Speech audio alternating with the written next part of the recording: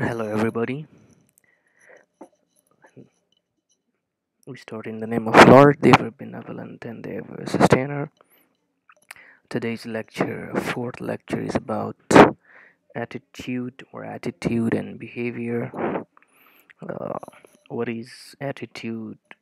What are the types? And what is behavior? And what are the types? Uh, no two people are alike or same. We have studied in the last lectures that no one is same as other in terms of behaviors, in terms of personality, in terms of attitude. Uh, in terms of appearance, like body structure, height, weight, color, etc. And in terms of abstract aspects like intelligence, attitude, personality, behavior, and so on and so forth, humans are changed. People often try to influence others. For example, if a salesperson wants to sell goods, so how will he convince the customer or the consumer? If a politician wants to stand to be nominated for uh, or to be a candidate, so what will he do? Of course, he will ask and exhort for voting. Um, Other things, example, managers attempt to maintain employees' dedication to work. Advertisers try to raise interest in consumers. All they need is the behavior and the motivation, the attitude. They will act. Uh, what is an attitude? And first we say that an attitude is how a person thinks or feels about something or someone. How he feels, how he about someone or something. Maybe that is favorable or unfavorable. We say attitudes or evaluative statements, either favorable or unfavorable about objects, people, and events. They reflect how we feel about something. When we say, I like my job, I'm expressing my attitude about work. When you say, I like my job, it is the expression of my attitude about work. Attitudes are complex. If you ask people about their attitude towards religion or the organization they work for, you may get a simple response, but the reasons underlying the response are probably complex enough. Uh, we say that attitudes are lasting. They are not very short term. There is a model by the name of Batari box model. He explained the attitude in a very informative way. He says that my attitude affects my behavior. My behavior affects your attitude. Your attitude will ultimately affect your behavior, and your behavior will affect my attitude. So, this diagram tells us that what affects us. My attitude will affect your behavior, and your behavior will affect my attitude, and my attitude will affect your behavior, and your behavior will affect my attitude. This is a very basic diagram given by Betari. There are three basic components of attitude. Attitude, as I said before, that they are evaluative statements or judgments concerning objects, people, or events.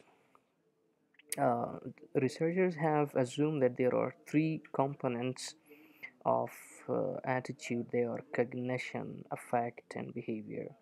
So the first one is cognitive component, second one is affective component, and the last one is behavioral component. If I say my pay is low, it is a description. It is the cognition component of my attitude. The aspect of an attitude that is a description of a belief in the way things are. It means that what is my belief? What is my opinion? My opinion is this, that my pay is low. uh, it sets the stage for the more critical part of an attitude, and that is affective. It is the first step, and after you believe something, you give your opinion about something, another stage that comes is affective component. Affect is the emotional or feeling segment of an attitude, and it's reflected in the statement. If I say I'm angry over how little I'm paid, look, it is the emotional part of the feelings. If I say I'm angry over how little I'm paid, in the first statement, in the last example, we say my pay is low. That is a cognition, that is an opinion, that is a belief. If we come to the second part, and that is affective segment, so then we say I'm angry over how little I'm paid. Look, the emotions that I give is my angriness. Finally, we come to the last stage, and that is behavioral stage. uh, we say that the behavioral component of an attitude refers to an intention to behave in a certain way towards someone or something. If I say I'm going to look for another job that pays better, then it means it's my intention to find another job. This is how I behave with my job. If I'm paid low, then the ultimate outcome, or the ultimate response or reaction, will be finding another job. Uh, we say there are three types of attitudes, and before we go to attitude, let me say there is another diagram I think I've left out here, but keep it in your mind that when an attitude is changed, thought is changed. When an attitude is changed, thought is changed. And when thought is changed, behavior is changed. When behavior is changed, action is changed. When action is changed, results are changed. Uh, every individual have lots of attitudes. Studying for a manager is difficult to study all the attitudes of an individual, of an employee. So a manager has to look for work related attitudes. And why are attitudes important? Because of their impact on employee behavior, their job satisfaction, their job involvement in organizational commitment. So it's difficult for a manager to study all the attitudes of an individual, but he or she has to study job related attitudes. And these attitudes are job satisfaction, job involvement, and organizational commitment. Uh, what is a job satisfaction? It means the positive or negative feelings that an individual holds toward his or her job. How he's positive. Is he positive regarding his job? Is he satisfied from his job or no? If he's yes, he's satisfied, it's a positive attitude. If he's not satisfied, then it's a negative attitude. Job involvement. What does job involvement means? It means identification with the job. How someone is identified with the job. Is he actively participating in it and considering his performance to self-worth? The last type of attitude is organization commitment. It means that whether he is committed to the organization, or whether he will stay or no, he will leave or quit the job. So these are the three types of attitudes. The next is attitudes and workforce diversity. It means uh, training the employees on their work environment. They can reshape, these trainings can reshape the attitude of an employee. participating in diversity trainings that provide them evaluation, they provide them experience, um, they exploring print and visual media that recounts and portray diversity issues for them. The first type we studied that there are three types of attitudes. So job satisfaction, as before we said, here now we will study in a bit detail. Refers to a person's feeling of satisfaction on the job, which acts as a motivation to work. If he's satisfied, he's motivated. Of course, he will perform well. He his performance will be boosted. It's not this. It's not a self-satisfaction. It's not a self-happiness or self-contentment, but related to job. It's on the job commitment. Satisfaction means this feeling of attainment of any goal or objective. When you are satisfied, you are working towards the goals of the organization. Um, when someone is dissatisfied from the job, so of course there will be less motivation and he will be absence of the job. He will make absenteeism. Uh, there are some effects of job satisfaction on employee performance, and some are satisfaction and productivity, satisfaction and absenteeism, satisfaction and turnover. If someone is satisfied, of course, his productivity will be boosted. If someone is uh, satisfied, um, his workers are more productive. If someone is satisfied, there will be less absenteeism. If someone is satisfied on the job, there will be less turnover. They won't quit uh, the organization. It means there will be commitment of him in the organization. Moreover, some how employees can express dissatisfaction. How will we understand that this person, or this employee, is dissatisfied? There are four components and factors that we can understand. The first one is exit, it means quitting the job. Second is voice, active and constructive attempts to improve conditions. His loyalty, passively waiting for conditions. He's not active, he is passively waiting for improvement.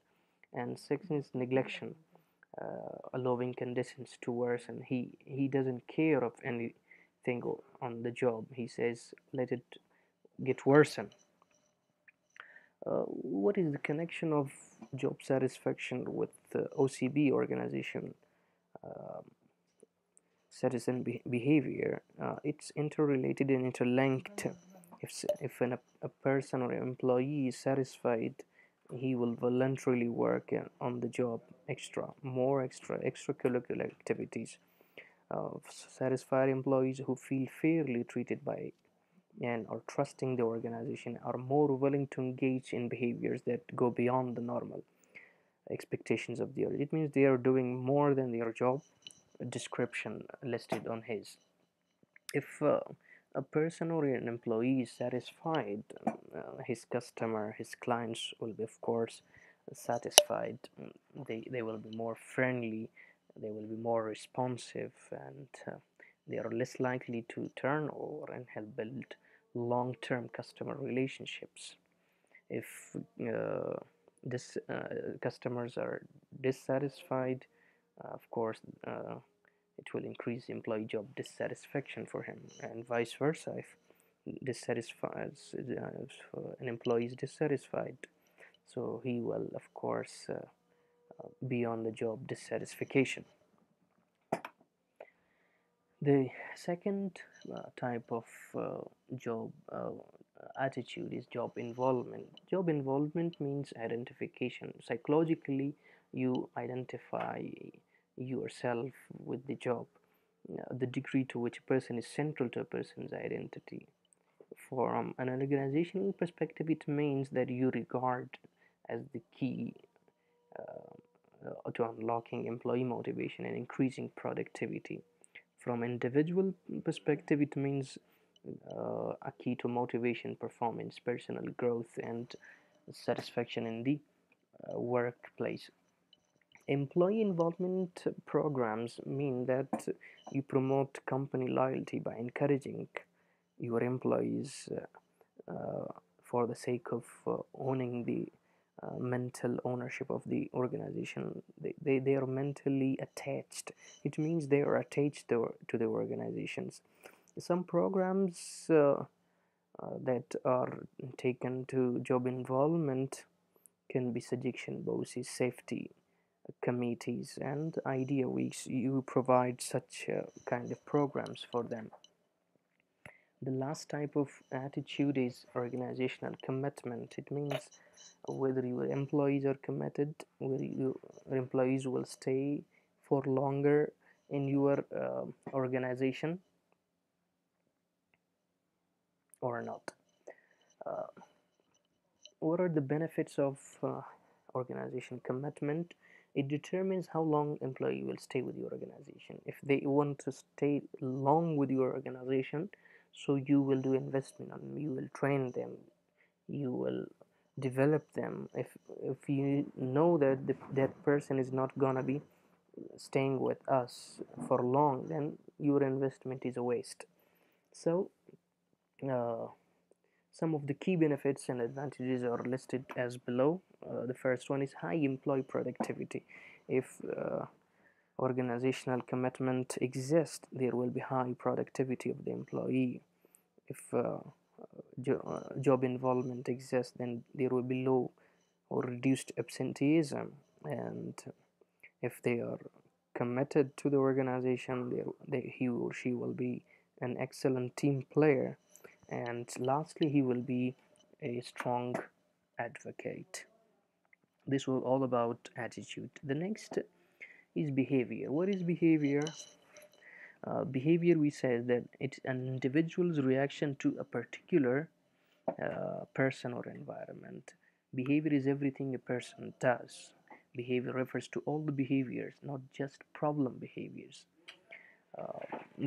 As we said that it is an individual reaction to a particular action. The way of thinking or feeling is reflected by a person's attitude.